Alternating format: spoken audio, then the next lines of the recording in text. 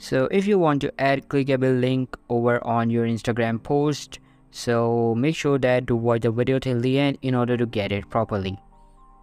First of all, go to your profile, and now you have to select the picture in which you want to add the link. So in my case, I'm going to select this picture, and now just simply click on this share icon and add this post to your story. Now over there you have to click over on emoji icon, which is located after text. Then select your link from here and just paste your link over here and click on done. And here we go.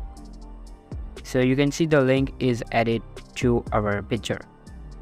Now you can just share your story, and this is basically how you can add links to your pictures over on Instagram. So all for today's video guys, make sure to give this video a huge thumbs up. Thank you so much for watching.